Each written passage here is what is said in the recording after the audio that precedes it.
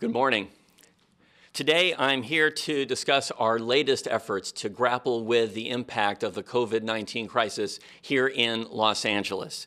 I'm going to talk today about our efforts to protect consumers against false and misleading promises, and also our efforts to enforce the mayor's Safer at Home order. And I have several key announcements to make this morning. Regarding false and misleading claims, I'm here to announce that my office has obtained a stipulated judgment, a court order, in a case that we filed just last week against a company called RootMD, Inc. for allegedly advertising and selling in-home exposure and immunity test kits for the virus. The kit that was allegedly sold is not approved by the Federal Food and Drug Administration.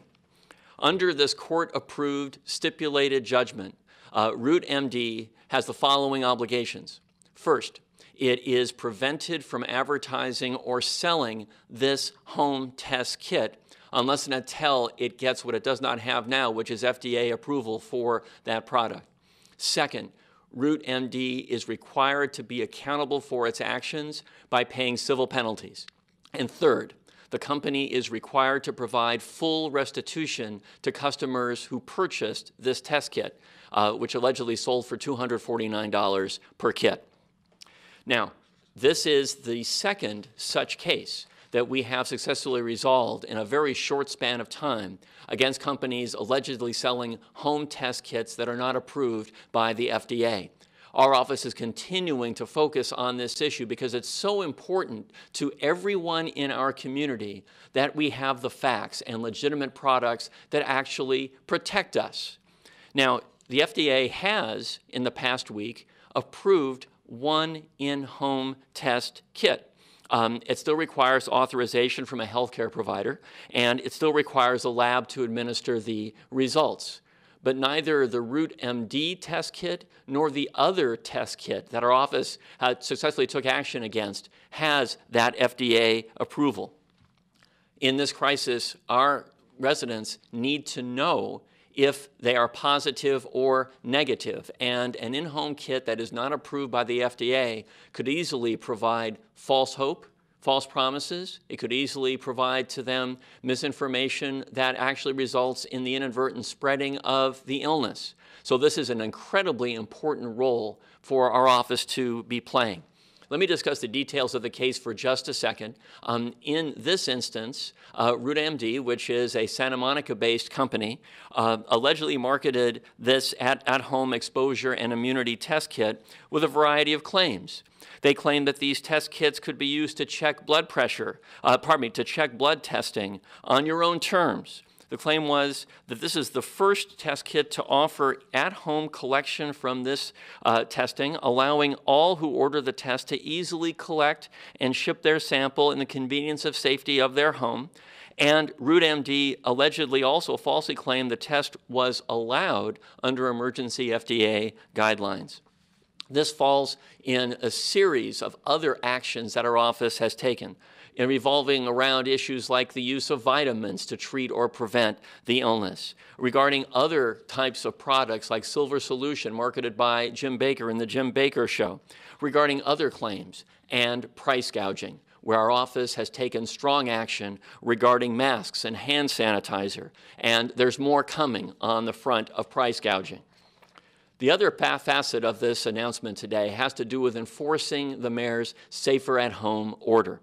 Now, I want to say again, as I have said publicly on many occasions, I deeply understand the desperate need that our businesses have to reopen as soon as it's safe to do so. Businesses have bills to pay, and they have employees to pay who are depending on them every single day. But we'll get back to work sooner and get back to our routine sooner if everyone complies with the mayor's Safer at Home order in the first place. I have two announcements to make today regarding our enforcement of the Safer at Home order.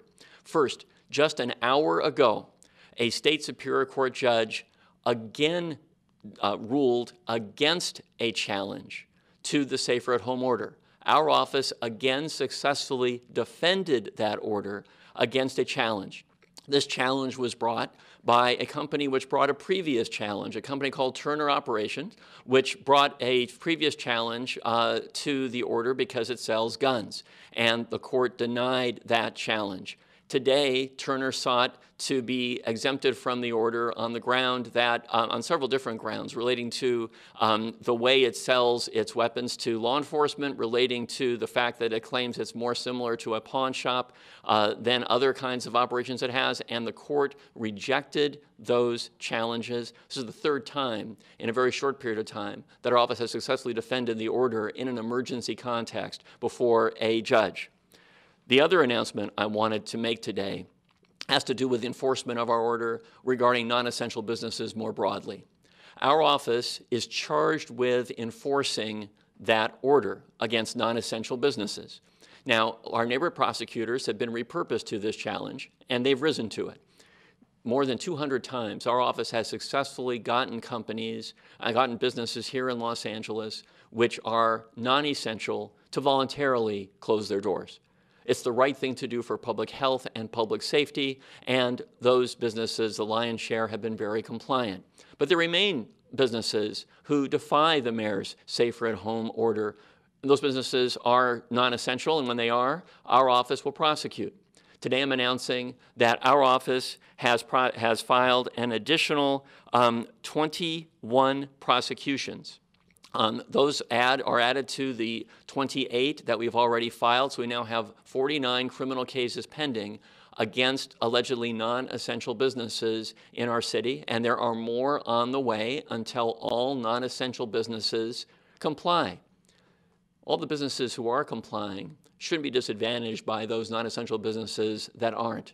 And non-essential businesses that remain open jeopardize our health and safety of our families, of our loved ones, and those non-essential businesses that stay open also lengthen the time before we're able to all go back to work again because they are having people congregate in those locations. We should be following public health directives.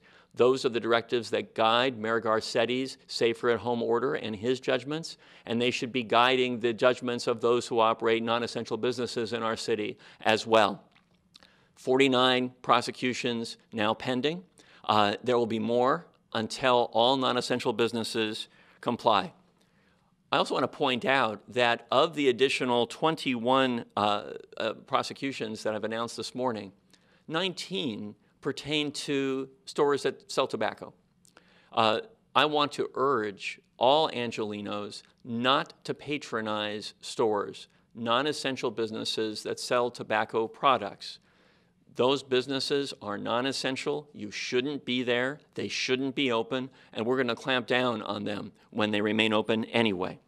The full list of businesses who we are prosecuting for allegedly remaining open in violation of the order can be found at our website, lacityantorney.org/COVID-19. Now, I want to thank, in the strongest possible terms, our exceptional team of attorneys who are instrumental in creating the outcomes that I'm announcing this morning. Our consumer protection team, Christina Toussaint, Will Pletcher, Miguel Ruiz, Rebecca Morse, and Will Rivera. Our safer-at-home order enforcement team is also doing extraordinary work. And Ayelet Feynman and Tamar Galatzin are leading our neighborhood prosecutors in that effort, again, doing an exceptional job. Our tobacco enforcement operations also are crucial to the enforcement of the order because, as I've discussed, a disproportionate number of non-essential businesses about whom we've filed cases have been tobacco stores. And Selena Porras and Vanessa Alvarado from that unit have been doing a great job. I also want to thank today's interpreters, Rick Pope, who gets to thank himself on live TV, and Arlene Navarez, who is going to be speaking in a moment. And I always want to thank our partners at LA City View Channel 35 for rising to every single challenge in the midst of this crisis to enable us to communicate the messages we're describing here today. Thank you to all at Channel 35. I want to say a few words in Spanish, and then if there are questions, I'm happy to entertain those questions as well. So, now, en español. Hoy estoy anunciando que mi oficina ha resuelto una demanda judicial que presentamos en contra de RootMD Inc. Por presuntamente anunciar y vender un kit de prueba de inmunidad y exposición en el hogar para el virus no aprobado por la Administración de Drogas y Alimentos, de FDA. Como resultado, RootMD firmó una estipulación acordando poner fin a supuesta campaña de comercialización y ventas de kits de prueba en el hogar, aceptar la responsabilidad mediante el pago de sanciones civiles y proporcionar restitución en forma de reembolsos completos a los consumidores que compraron los kits de prueba en el hogar. Con todo el énfasis en la importancia de aumentar las pruebas para COVID-19, las compañías que venden kits de prueba en el hogar no aprobados crean falsas esperanzas, confusión y ansiedad. En esta crisis, la salud de los angelinos depende de información precisa y confiable y de productos legítimos que realmente pueden ayudarlos. Okay, now, other questions? There are no questions. Apparently that was the clearest exposition of key issues we've had in a while. I want to thank our team members for joining us today and look forward to continuing to make announcements of the key role that our office is playing and in protecting public health and safety. And as I conclude, I want to underscore, all of us know that we in Los Angeles have the ability to get through this. These times are tough. They're demanding a great deal from each of us. But we will rise to the challenge as we have thus far. And when we do, as a community, we're going to recover and recover beautifully. Thanks very much.